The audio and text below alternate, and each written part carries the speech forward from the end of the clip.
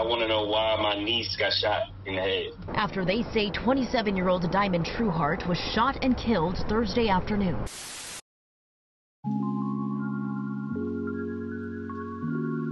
So I decided to do a raffle instead because it's October, it's Breast Cancer Awareness Month. It's really dear to my heart because my grandmother is a breast cancer survivor, 13 years strong, so that's such a blessing. So I wanted to give back. Diamond Trueheart was a mother, a sister, an aunt, and a niece who was considered the pillar of her family, the glue that kept everyone together. Her family describes her as having a heart that shone bright. She was an entrepreneur and owner of Diamond Luxury Laces and Diamond Luxe Studios, which provided hair care services, including braids, customized wigs, and natural hair care. On the afternoon of January 13th, Diamond, along with her aunt, were leaving the hair salon where they worked, located in Baltimore County's Catonsville Shopping Center, a relatively calm area of town. As they were leaving out, they heard gunshots, causing them both to run in opposite directions, having no idea where the shots were coming from. Shortly after, officers responded to reports of a shooting only to discover a devastating scene.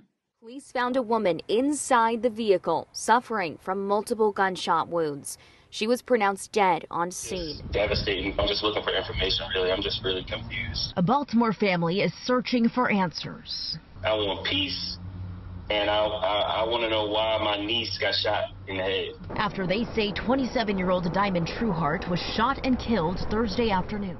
Diamond was discovered in the parking lot with a bullet wound to the head and was pronounced dead on the scene.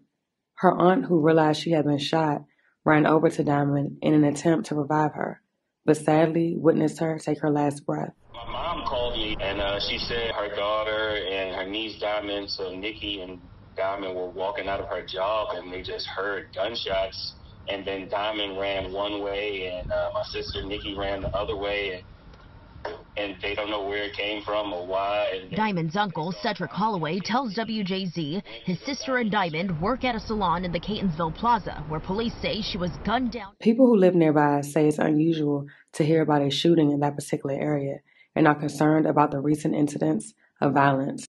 It's getting to a point where you're afraid to even go outside the door. Where's the solution? Because nothing seems to be working. While Diamond's family works to heal from this tragedy, they say they want justice to be served. We lost a sparkle in our family, so it's just a dark cloud right now. Mr. Johnson says he was shopping in the area when that shooting went down in the parking lot right outside the store he was in. It was chaotic up here yesterday. I come out the market from shopping and about 6 or 7 police up here. Police say when they responded, they found 26-year-old Diamond Trueheart, who had been shot down and died from her injuries. I think it's just tragic. I mean, we got enough people getting killed. Now we got the ladies and the kids getting killed. They think January 6th is crazy, but we go through it every day. Life is just, it doesn't mean nothing.